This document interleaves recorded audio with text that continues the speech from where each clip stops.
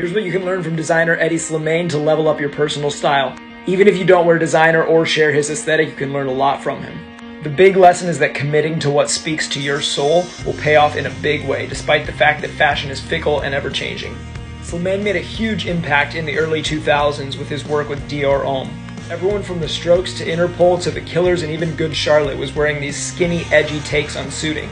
At the core was this undeniable rock and roll influence, and you can tell that Hedi really loved the world of rock music. Now, as the 2000s partied on, things like indie sleaze and folksy weirdness kind of pushed that stuff out of the spotlight. But then Hedi came screaming back in the early 2010s with his work with Saint Laurent.